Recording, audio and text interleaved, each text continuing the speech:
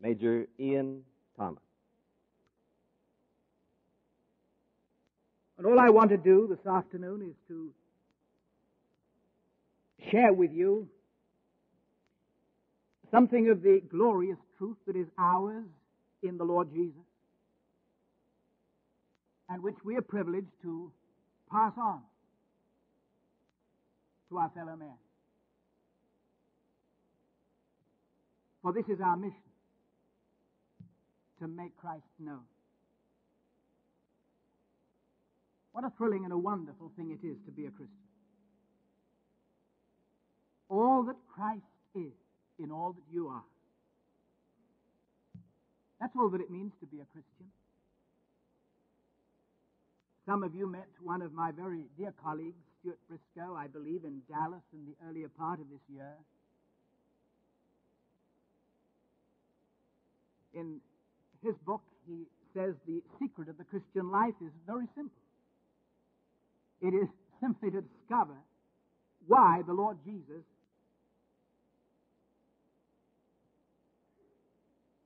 is the Lord Jesus, where he is, why he is, who he is, where he is. That's the secret of the Christian life. Why he is, who he is, where he is. Well, if we're Christians, where is he? Clothing himself in a very wonderful and unique way with our humanity.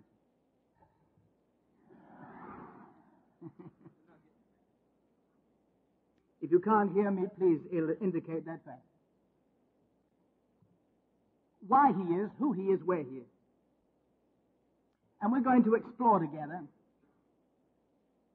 something of the essential principles of the Christian life.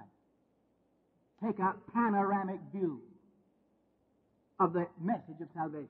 Some years ago, it was my privilege to share ministry in a student conference in California at Forest Home with Dr. Bernard Ram. And he enunciated there simple principles that have become increasingly meaningful to me, and giving him the credit that is his due, I'd like to reiterate those principles and build upon them. Very simple principles. The first principle is this: that the form of Scripture is the Word of God. That's the first principle. That when we take the Bible in our hands, Old Testament and New Testament, the form of Scripture is the Word of God. The Word of God. Something that God has said. And everything that God has said is something that God wants you and me to know. And that's the nature of Scripture. The form of Scripture is the Word of God. The second principle that was enunciated was equally simple. If the form of Scripture is the Word of God, then the character of the Word of God is gospel. Whether in the Old Testament or whether in the New Testament, the character of what God has to say and what God wants you to know is gospel. A word very simply that means good news. What God has said and what God wants you to know is good news. It's worth hearing and it's worth proclaiming. That was the second simple principle. The form of Scripture is the Word of God, and the character of the Word of God is gospel. And the content of that gospel, as a third principle, is Jesus Christ. Did you get those three simple principles? The form of Scripture is the Word of God. The character of the Word of God is gospel. And the content of that gospel is Jesus Christ. The gospel, which in the first case is redemptive, and the gospel which in the second place is regenerated. It's two-sided. The Lord Jesus Christ died for me. That's redemption. And rose again to live in me. That's spiritual regeneration. And once I have been presented with those two facts, He died for me to live in me, I'm left with one moral obligation. Let Him. And that's what the Bible calls faith. And briefly comprehended, this is the whole counsel of God. For deriving from these principles, everything else arrives that matters. Now, the Word, of course, is a means of communication. And the Scripture, which according to its form is the Word of God, is simply a communication between God and man. And the Lord Jesus Christ is also the Word. In the beginning was the Word, and the Word was made God, and the Word was God. And this Word was made flesh. And the Lord Jesus Himself is the living Word, a means of communication. And that is why you can never detach the Scriptures as the Word of God and as gospel from the Lord Jesus as the living Word of God and as gospel. You cannot separate the Scriptures as gospel from Jesus Christ as gospel. The moment you detach the Scriptures from the Lord Jesus Christ, the Scriptures cease to be either redemptive or regenerative. And the moment you detach the Lord Jesus Christ from the Scriptures, Jesus ceases to be redemptive and ceases to be regenerative. Now, this is pathetically possible. You can have a Bible which, because it has been detached from the person of Jesus, neither redeems nor regenerates. And you can have a Jesus, if you detach Him from the revelation given to us of Jesus in the Scriptures, who equally is impotent, neither redemptive nor regenerative. He's just a sentimental concept, nothing more nor less than that. The gospel, redemptive and regenerative. In redemption, God provides for you in Jesus Christ the one by whom you have the power to become a child of God. In regeneration, God presents to you in the person of the Lord Jesus Christ the one by whom you can be what by redemption you've become. It's important that we should understand this. Redemption gives you the power to become. Regeneration gives you the power to be what you have become. And it's sadly possible to know the Lord Jesus in His redemptive efficacy and through Him have the power to become without enjoying day by day the power of the Lord Jesus by His indwelling Holy Spirit and enjoy the power of being what by His atoning death He's given you the right to become.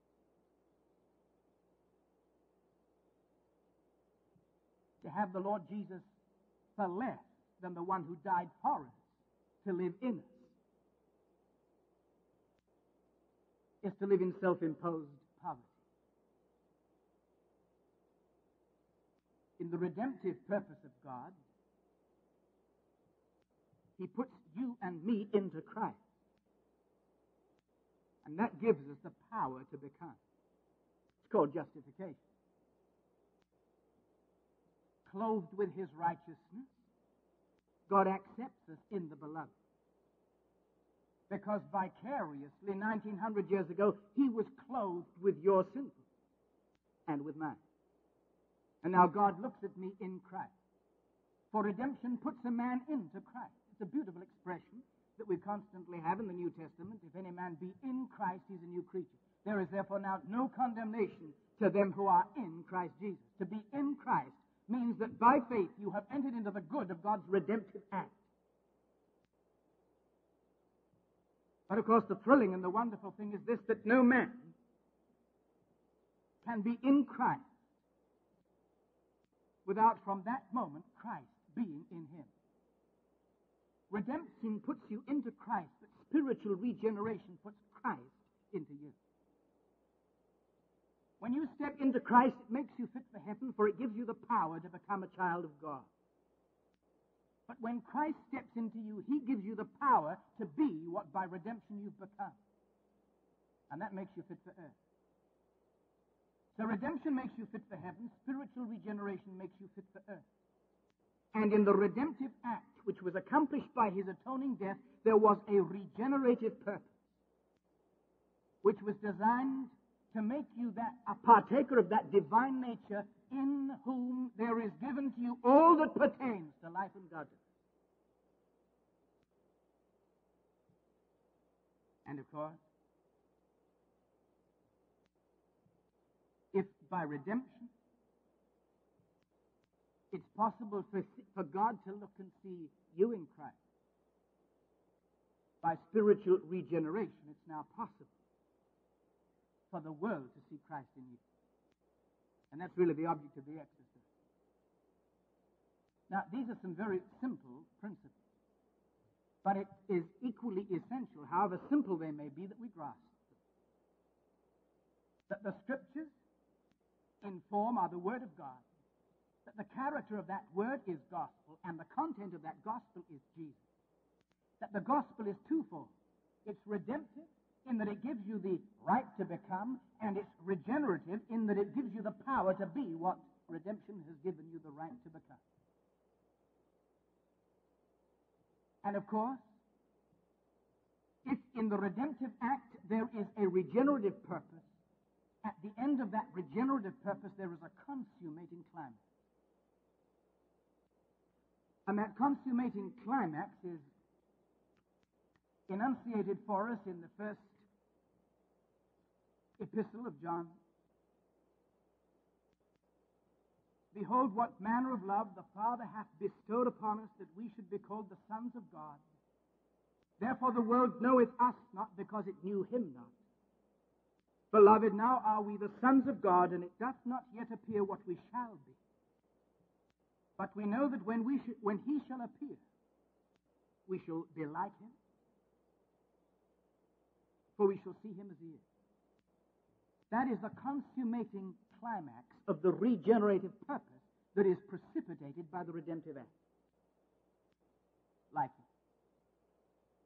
That's the end product. And this ultimately is what God is at in redemption. When in the 1st of John, in the 3rd chapter, the 2nd verse, we have become like him, where have we got to? We've got way back into Genesis chapter 1. The consummating climax simply presents man once more to God in his original image. For the whole purpose of God in redemption and in spiritual regeneration is simply to restore the man to his true humanity. It's to make man man again as God intended man to be. Not, I believe, to inhabit some utopia that is to be established on earth. The Bible leaves us in absolutely no doubt whatever that so far as God is concerned, this world is a total write-off. It's without salvage. Absolutely without salvage. God is calling out a people to himself that on the basis of the redemptive act and by that regenerative process that is precipitated by that redemptive act might be restored to that image that makes once more an invisible God visible in terms of his humanity. And that, of course, is how alone we may evaluate our own spiritual maturity. Not ultimately by what we know, not ultimately by the office that we may have, not ultimately by the activity in which we may be engaged, but ultimately the acid test of our spiritual maturity is the measure in which Jesus Christ once more is able to express his image in terms of our humanity. The measure, in other words, in which we have been restored to that noble, holy function for which man was made. Let us make man in our image, after our likeness.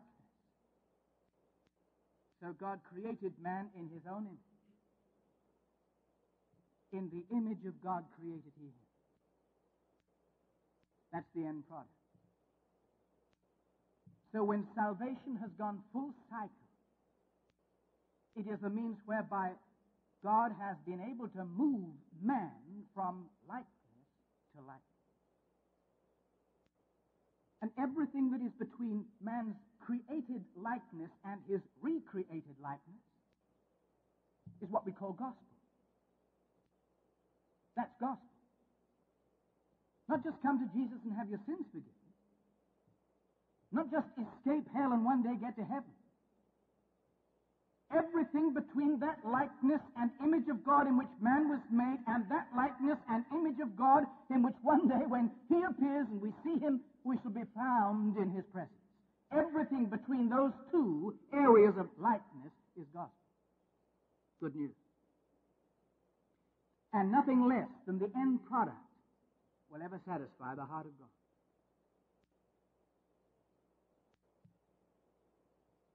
The noblest and the holiest ambition that can burn in your heart or mind is that every boy, girl, man or woman, my own children, my own wife, my husband, my family, my friends, my business associates, those who serve me across the counter,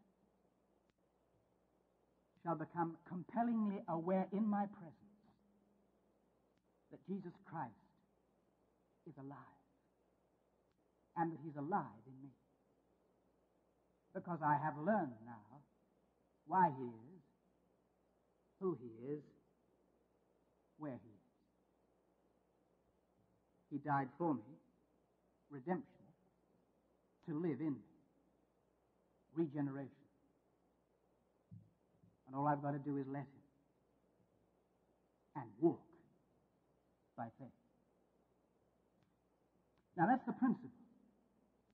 Now if you'll turn with me to the 3rd chapter of the Epistle to the Galatians. Galatians chapter 3. We'll see that this principle is clearly enunciated. 8th verse of the 3rd chapter of the Epistle to the Galatians, and the Scripture, foreseeing that God would justify the heathen through faith, preached before the gospel unto Abraham, saying, in thee shall all nations be blessed. There was a communication. And the communication, we're told in the 8th of Galatians chapter 3, was by the Scripture. The Scripture, foreseeing that God would justify the heathen through faith, preached. There was a communication. We'll notice in the 12th chapter of Genesis that the Scripture is equated with the Word of God. Genesis chapter 12 and verse 1, now the Lord had said unto Abraham, get thee out of thy country, and from thy kindred, and from thy father's house, unto a land that I will show thee, and I will make of thee a great nation, and I will bless thee, and make thy name great, and thou shalt be a blessing, and I will bless them that bless thee, and I will curse him that curseth thee, and in thee shall all families of the earth be blessed. Who said that? God.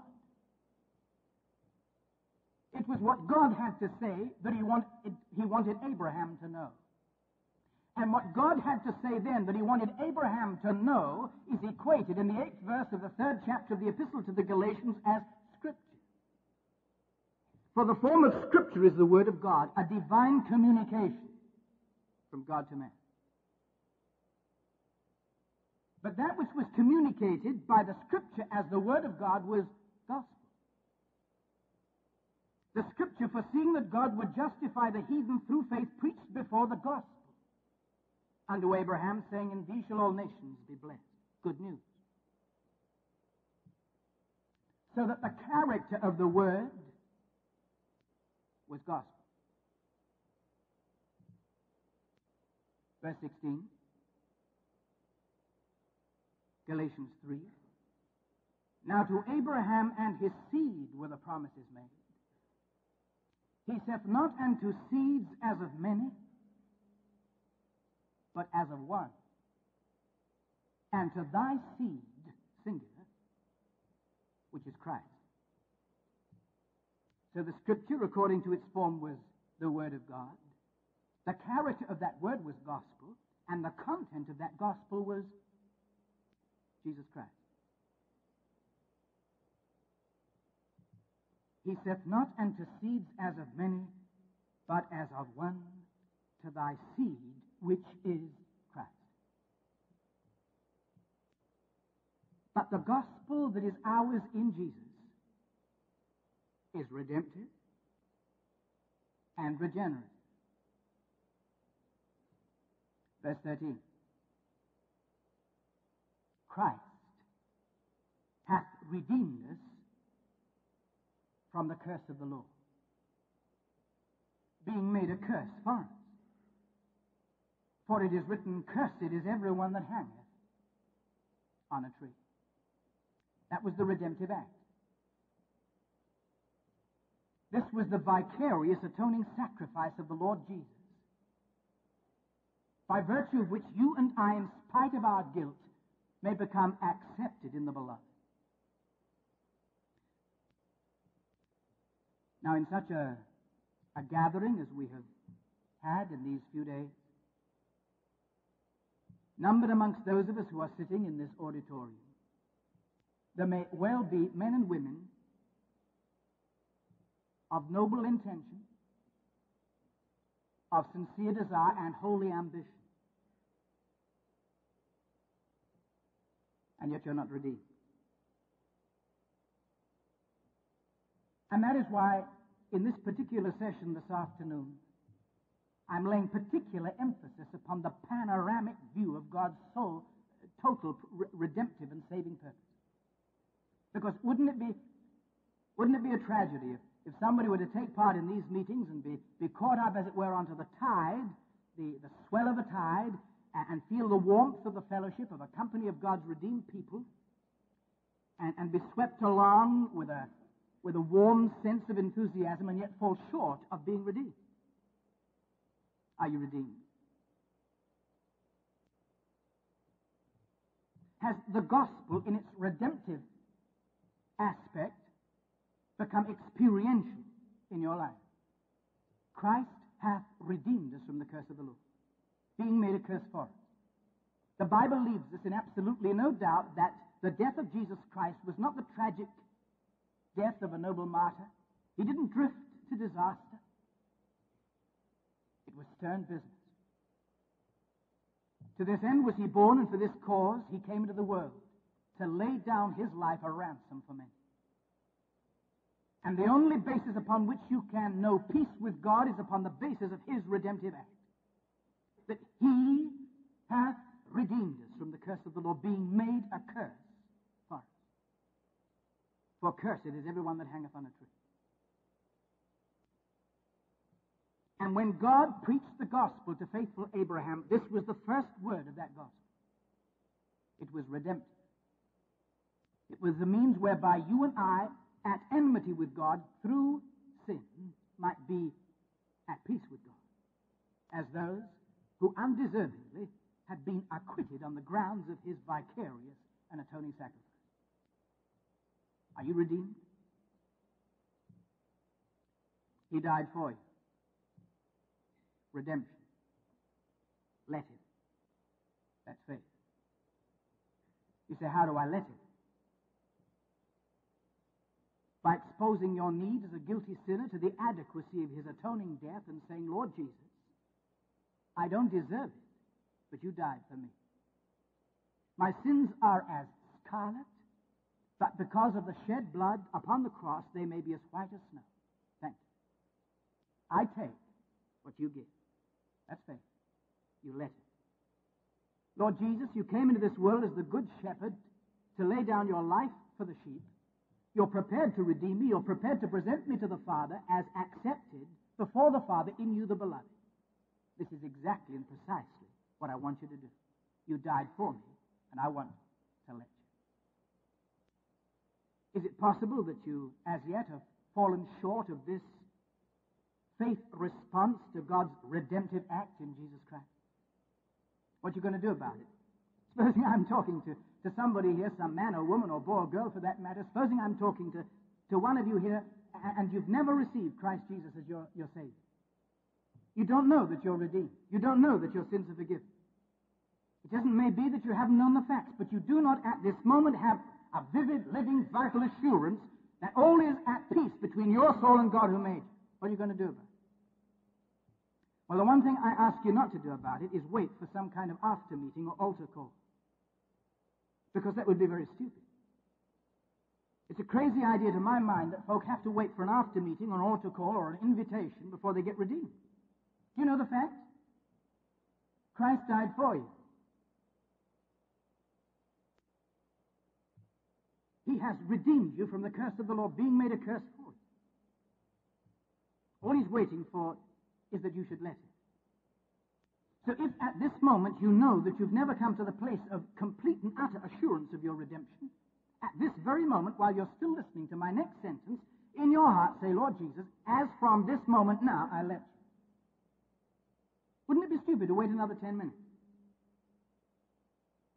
I'm constantly amazed at the close of meetings sometimes when I speak to an individual and I say, when did you receive Christ as your Savior? And they say, well, I don't know that I have. And I say, wouldn't you like to? And they say, yes, with all my heart. And I say, didn't you listen to me as I was speaking in the service? And they say, yes. Did you understand what I was saying? Yes. And I can never for the life of me understand why they didn't there and then accept Christ. Isn't it strange? Now, may I encourage you at this very moment, if you have never received Christ as your Redeemer, exactly and precisely where you're sitting now at this point of time, say thank you. And know from this moment that Christ has redeemed you.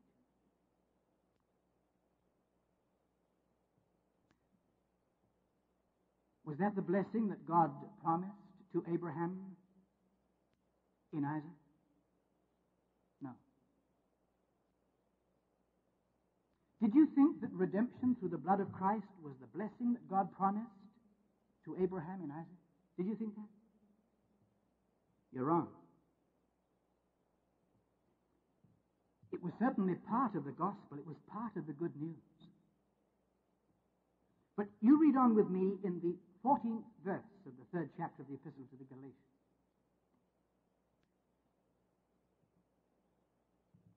Christ hath redeemed us from the curse of the law, being made a curse for us. For it is written, cursed is everyone that hangeth on a tree. That. In other words, whatever has taken place in verse 13 is the premise. Whatever has taken place in 13 is simply the essential prerequisite. Whatever has taken place in 13 has simply cleared the decks for what is now to take place in verse 40. Christ hath redeemed us from the curse of the law, being made a curse for us, for it is written, cursed is everyone that hangeth on a tree. That's the blessing of Abraham.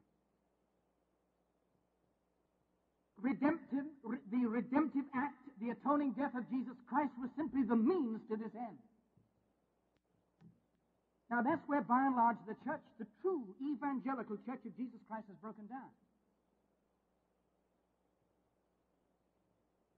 It's because, by and large, effectually, experientially, we've stopped at the end of verse 13 and given only intellectual, theological consent to verse 14.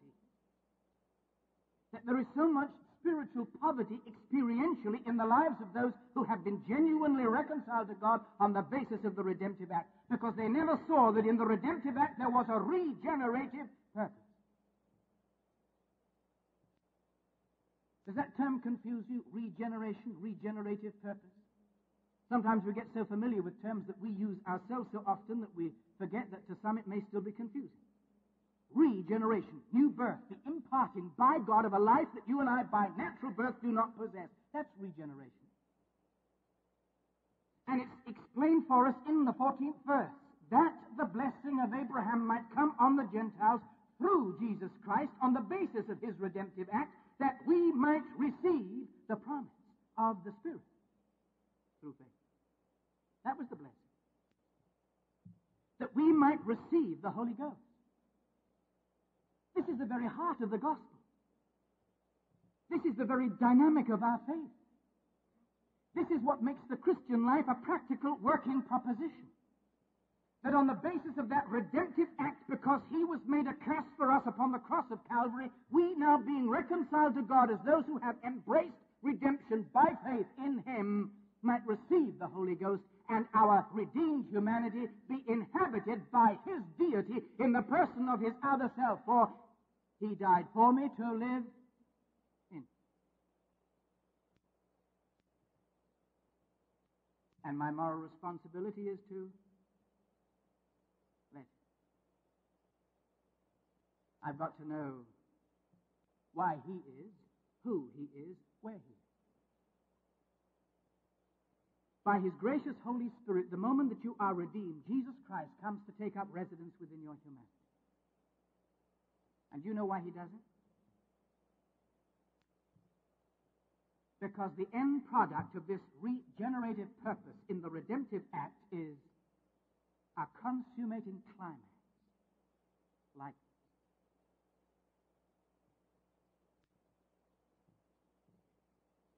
you see, God made man with the noble office in his humanity of making an invisible God visible. That's a basic principle. For no man has seen God at any time. But a second basic principle is this, that it is only God in a man who can be the origin of his own image. That our likeness, our God-likeness, that image of God that is to be demonstrated in terms of our humanity is not the consequence of our ability to imitate God or imitate Jesus Christ. That the likeness of God and the likeness of the Lord Jesus in terms of our humanity derives from the exercise of his dominion in the area of human personality. That it is only as the Lord Jesus Christ is sovereign in the area of my thinking, sovereign in the area of my emotions, and sovereign in the area of my will his nature be transformed into human behavior. And what happened when man fell into sin? In the day that man believed the devil's lie and repudiated the basic principle is humanity, that it takes God to be a man, as God intended man to be, the Holy Spirit was withdrawn from the human spirit, and all that God had in mind when he sent his Son to die upon the cross was that on the basis of redemption, the cleansed, forgiven, acquitted sinner might have restored to him all that it takes to be a Christian. Christ. That's exactly, precisely, all that it takes to be a Christian. Christ. Because, you see, it takes God to be a man, and that's why it takes Christ to be a Christian, because Christ, in the Christian, puts God back into the man. That's the gospel. It takes God to be a man. That's why it takes Christ to be a Christian. Because Christ, in the Christian, puts God back into the man. He died for you to live in you. Let him. Now, why did Paul write this epistle? As a corrective. As a corrective. For he was writing this epistle to those who had entered by faith into the redemptive efficacy of the death of Christ, but had completely missed the point. Completely missed the point. They were cheating Jesus Christ of that for which his blood was shed. His right, in the power of his resurrection, in the person of his Holy Spirit, to occupy, monopolize, and dominate their humanity. So what was the result? Having received the Holy Spirit as the instant and inevitable seal of their redemption, they proceeded then totally to ignore his presence. And reading from the Amplified New Testament, and in the 3rd chapter of this epistle to the Galatians, the words with which this particular chapter opens, the apostle writes, "O you poor and silly and thoughtless and unreflecting and senseless Galatians." That's the Amplified New Testament. But not unfairly or unduly amplified. What he said was all of that. Let me ask you this one question. Did you receive the Holy Spirit as the result of obeying the law and doing its works? In other words, is the presence of God, the Holy Ghost, now within you resident, the consequence of your deservings, the consequence of your own self-effort, the consequence of your own righteousness? It was a rhetorical question, and he knew perfectly well they knew the answer to that question. Did you receive the Holy Spirit as the result of obeying the law and doing its works, or was it by hearing the message of the gospel and believing it? They knew perfectly well that if ever the Holy Spirit had been restored to their human spirit and they were no longer spiritually destitute of that divine content that makes man man, God, it was by faith alone in the grace of God. So he goes on to say this, verse 3. Are you so foolish and so senseless and so silly, having begun your new life spiritually with the Holy Spirit, having the God-imparted life? Are you now reaching perfection by dependence on the flesh? The end product of your redemption, which is the consummating climax of that regenerative process, can never be accomplished in the energy of the flesh. You have been redeemed through the death of Christ that you might be inhabited by the life of Christ in the person of His Holy Spirit to share His resurrection. So that Jesus Christ in you might once more become the origin of His own image, the source of His own likeness, and the dynamic of all His own demands.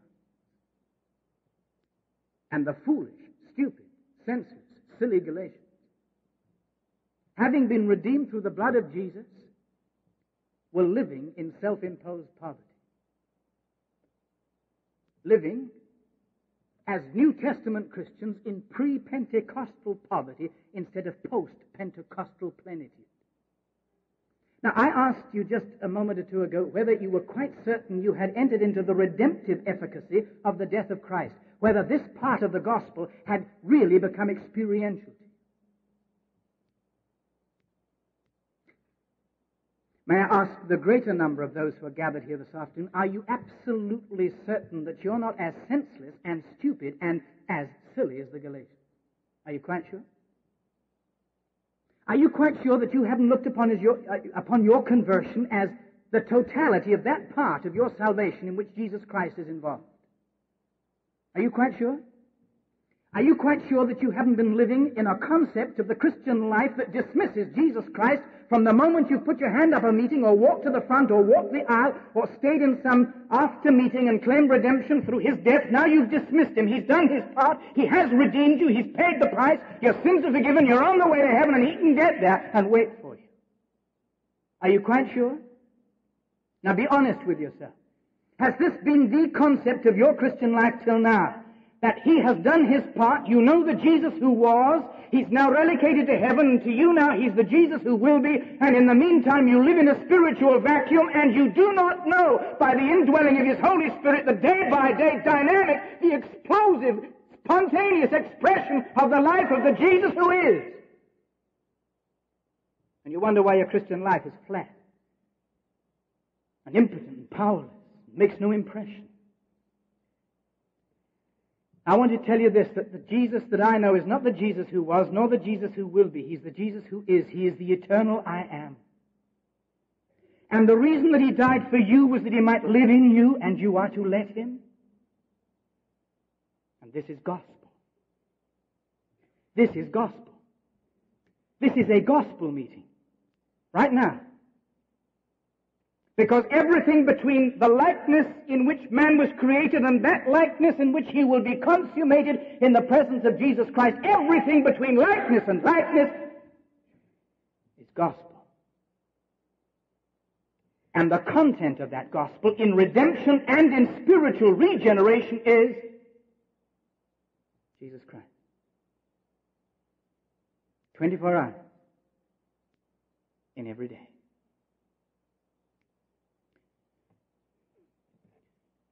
Now, I'm not sure that isn't where we shouldn't finish for this session. May I just recapitulate? The form of Scripture is the Word of God. God's communication to man, something that God has said that He wants you to know. That's the Scripture. The form of Scripture is the Word of God. The character of the Word of God is gospel. A gospel are good news that is not only redemptive, that gives you the power to become a child of God, but regenerative, that by the presence of Christ gives you the power to be what by redemption you now have the right to become. Gospel. And the content of that gospel, the one by whom you have the right to become, and the one by whom alone you have the power to be what you've become, that content of that gospel is Jesus. And that is why you can never at any time detach your Christianity from Christ. For the moment you detach your Christianity from Christ and reduce it to a formula, a pattern superimposed upon you of certain Christian exercises in which you are engaged, however noble and lofty they may be, church-going, witnessing, preaching, tithing, all these things can become, as we have already been so vividly reminded, nothing more than a ritualistic reminder of something that has ceased to be reality. And the moment you do that and detach your Christianity from the person of the Lord Jesus Christ, you've got nothing but a dead religion hanging around your neck. May God preserve us, therefore, from being stupid, senseless, silly Galatians, and enable us by faith, the faith that lets him enter into all the good of his redemptive death and that regenerative process whereby for every step we take, we share his life in the power of his resurrection until that day that we see him. And seeing him, we are like him. Now let's bow our heads in prayer.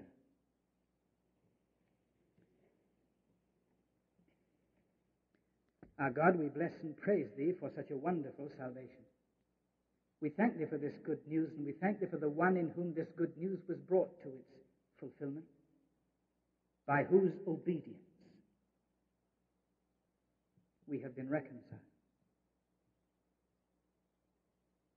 And loving Lord, we trust thee by thy gracious Holy Spirit to minister to the hearts of each one of us. We know that thou dost not witness to men nor honor men, thou dost witness the truth and honor Christ.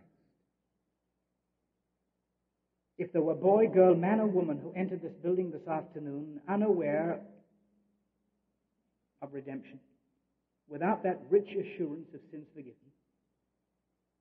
we trust that already they may be witnessing, enjoying the evidence that only the Holy Spirit can give to their spirits that a wonderful, wonderful, wonderful thing has happened. They've been redeemed. And in the measure, dear loving Lord, in which we have discovered that claiming redemption, we have been cheating thee of that for which thy blood was shed, seeking to be made perfect in the energy of the flesh instead of living in the fullness of thy resurrection life, bring us to the place of total capitulation that gives to thee utter monopoly in every area of human personality. And we ask it for thy name's sake. Amen. I'd like to ask for our panelists, if they would, to come forward. I'd like to introduce them, and then we'll get right at the matter at hand, unless there's something I've missed. On my left, your right, Wayne W. Watts. Wayne O. Watts, I'm sorry. Wayne is an oil man from Wichita Falls, Texas. Next to him is Major W. Ian Thomas from England. Next to him is Dr. W. David Stewart, whose specialty is otolaryngology in Oklahoma City. And before we start, Wayne, would you take the hand mic and commit this time to the Lord? Lord, you've told us to be anxious for nothing, but in everything by prayer and supplication with thanksgiving, to let a request be made known unto you. And the peace of God that passeth all understanding shall be ours through Christ Jesus. Lord, this hour is your hour. We pray that we might be empty of self and filled with thy Spirit, that your will might be done and said in our hearts and minds, and the time would be redeemed.